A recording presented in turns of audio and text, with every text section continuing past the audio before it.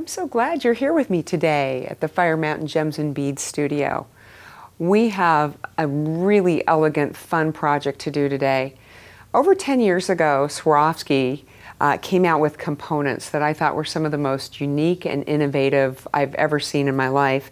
And they're the Cosmic Crystal series, and they come in all different shapes, but I was particularly enthralled with the little squares here. They also come in circles, and you can get them in different sizes too. But the ones that I do this type of work with the most are the ones that are the 20 millimeter by 20 millimeter size.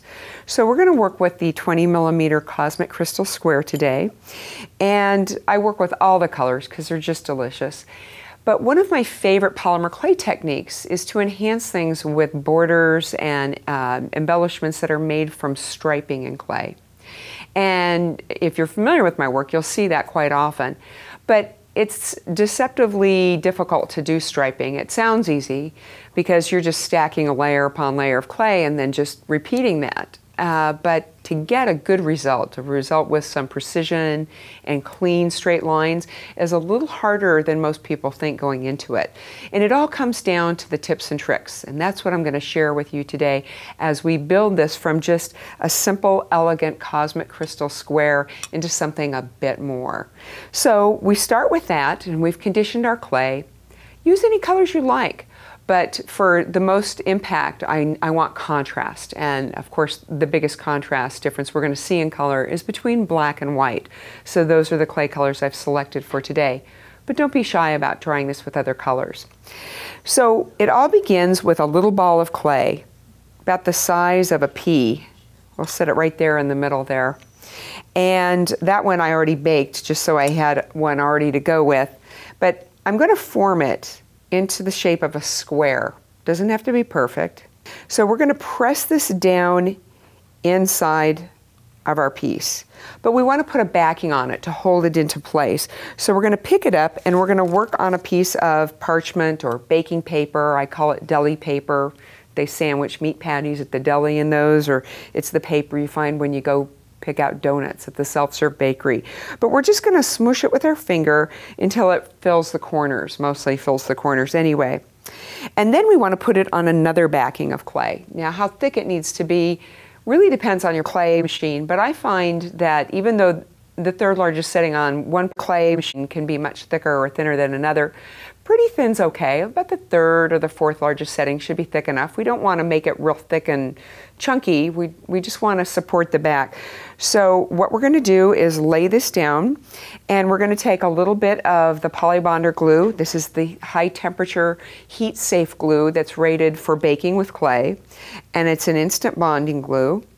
We're wiping off most of the glue. Now, this particular design is foiled on the back. The glue's not going to hurt it, neither will the baking. Swarovski crystals withstand temperatures up to 650 degrees, which is way above the recommended baking temperatures for all brands of polymer clay.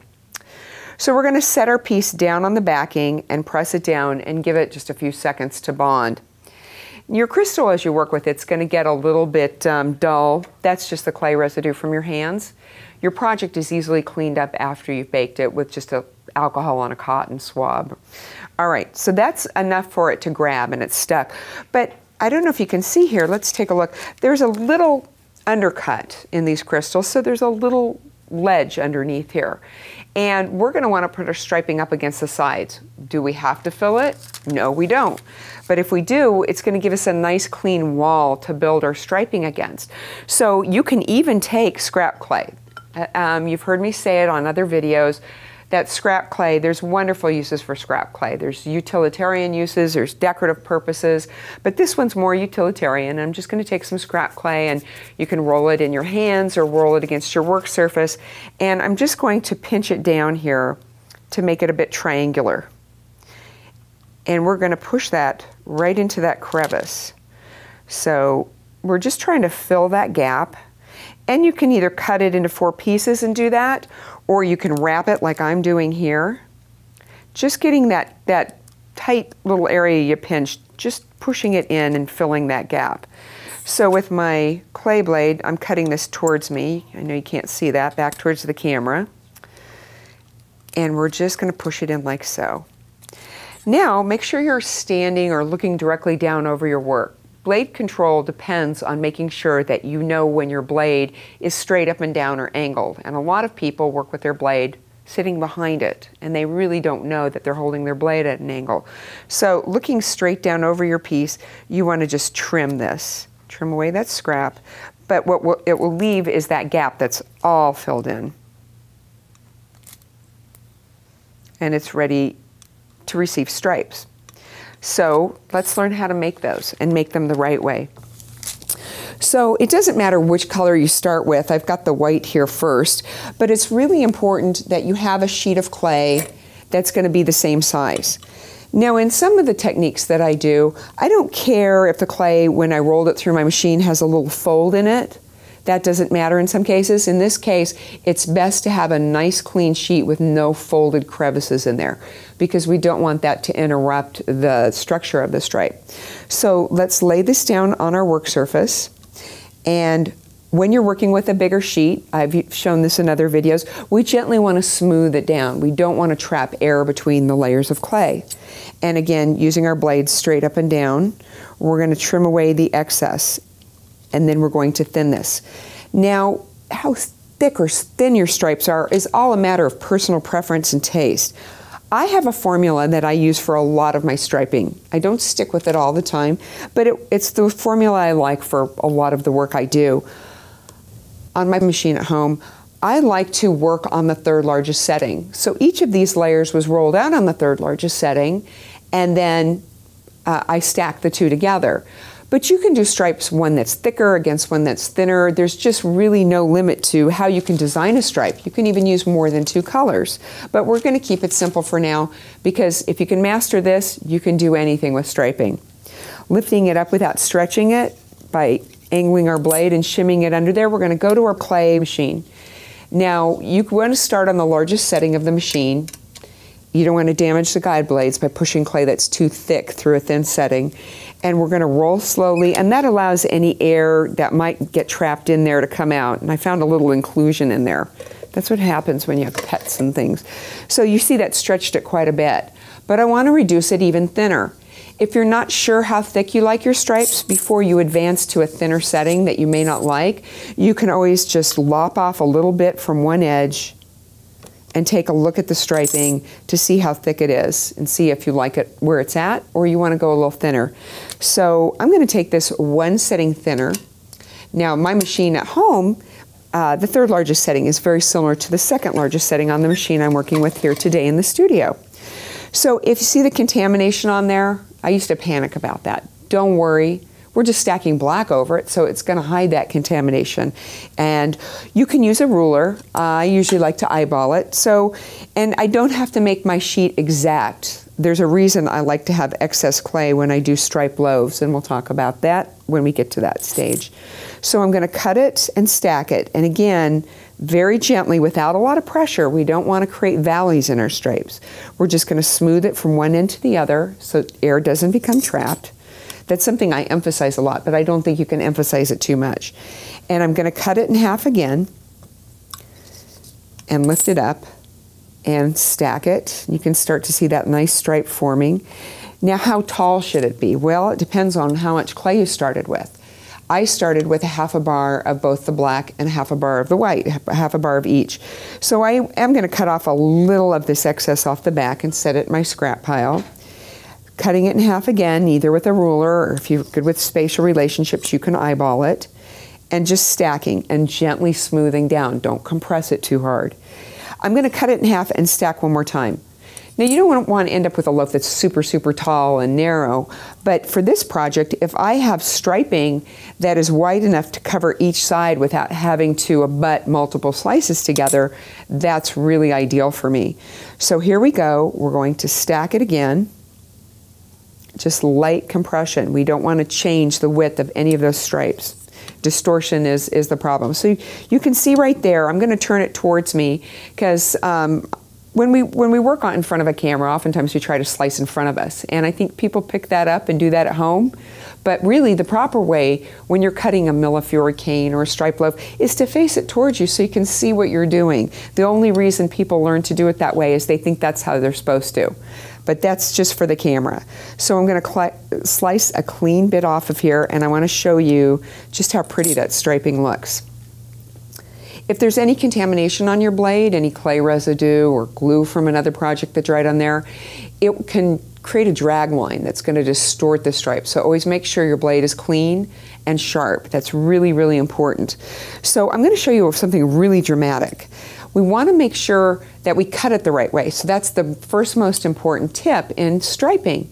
The stripes need to lie down. So they're parallel with your work surface or they're horizontal. If you cut your loaf with the stripes facing up, with each cut you're applying pressure, the stripes are going to bow on the outer edges, and it's going to continue with each slice you make, and they're going to get more and more round and distorted. So we start the same way we start our day. We're lying down. So we cut our stripes lying down. But let me just show you how dramatic this is. I'm going to cut a fairly thick slice. This is about 1/8 of an inch thick. And I am going to cut this in half, and I'm going to take it to the clay machine. And I'm going to reduce it down quite a bit, quite thin. Now the second tip, we slice lying down, but it's important how you roll your stripes. I'm not going to tell you that to do this the way you shouldn't is wrong. It's not wrong, it's just different. If you want clean, precise striping, you always roll it with the stripes facing up or vertically. So the opposite of the way we slice is the way we roll. So I'm going to put this in the clay machine with the stripes facing up, and I'm putting this other half with the stripes parallel to the machine. And on a very thin setting, I'm going to show you just how dramatic this effect is. So this is really thin to the point where it actually caused the striping to tear a little bit. That's okay. I still can show you what I mean. I think it's pretty obvious here. The side with the stripes facing up, you can see it's nice and clean, and the stripes maintain their integrity. But this one, you get a zebra effect. That's why I said it's not wrong, it's just different. So if you want the effect of zebra striping, now you know how to do it.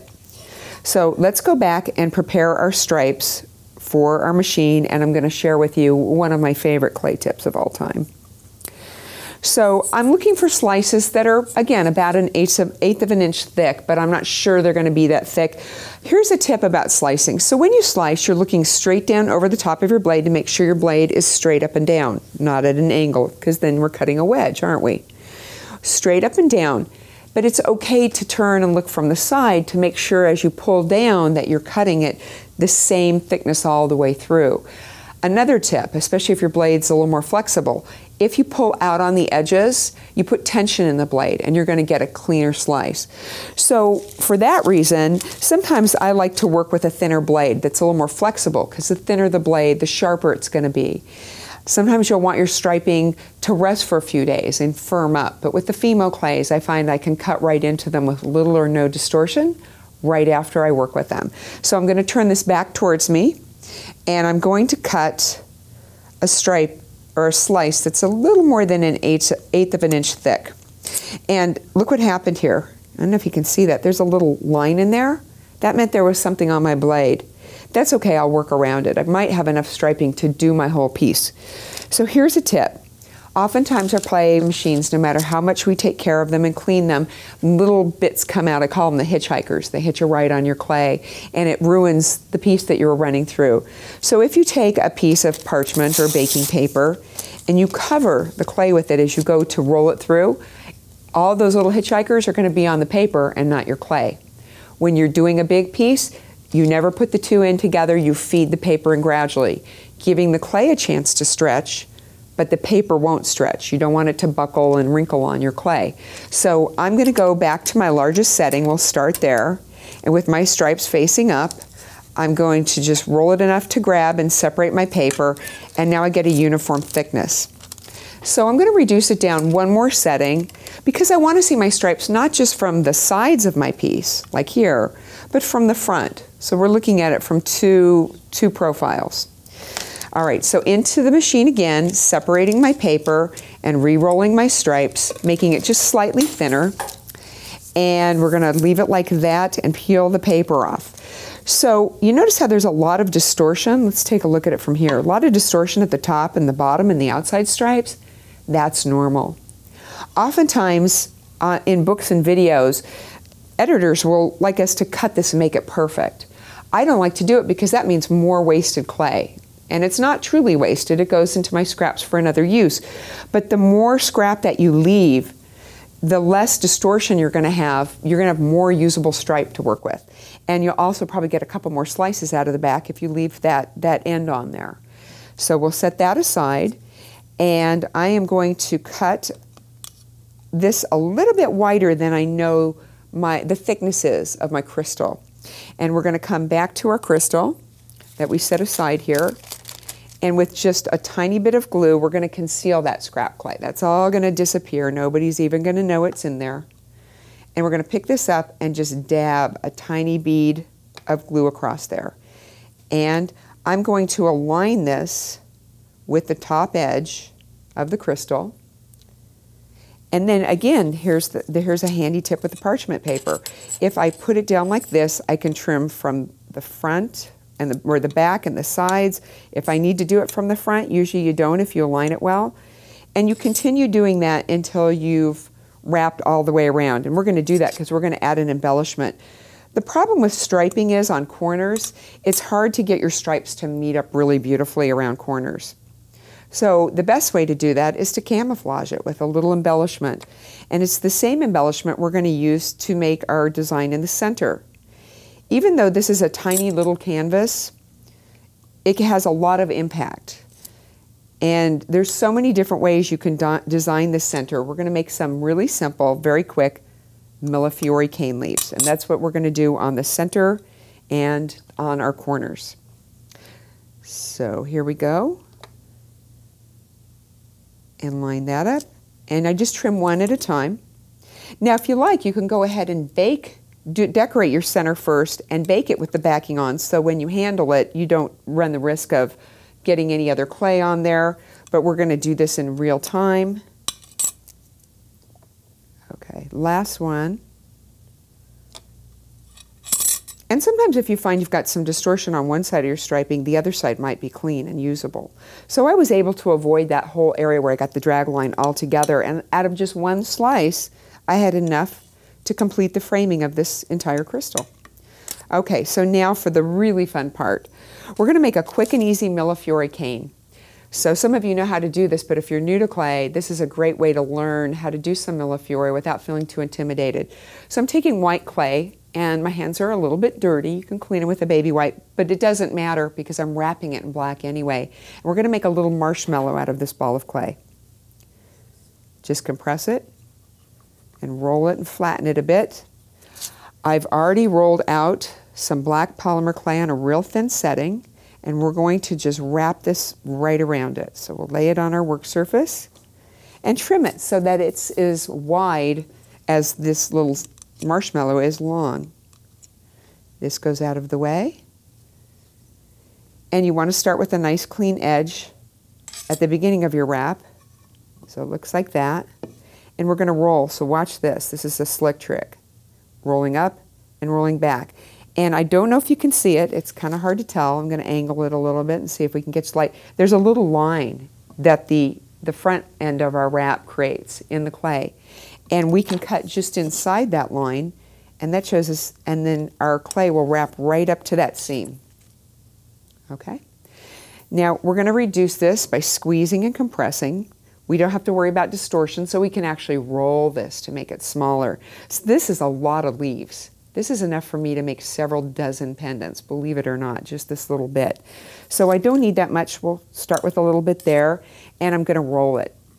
Now when you work with Millefiori, most of the time you don't do much rolling. But there's nothing inside of my design that can distort or twist, so we can just reduce it down that way. I'd like leaves that are about 1/8 of an inch across diameter when I've got this rolled down, so we'll cut a little off, and I've got more to save for later. Then we're going to pinch it on just one edge, okay? And that makes our teardrop shape. So now we're working teeny tiny.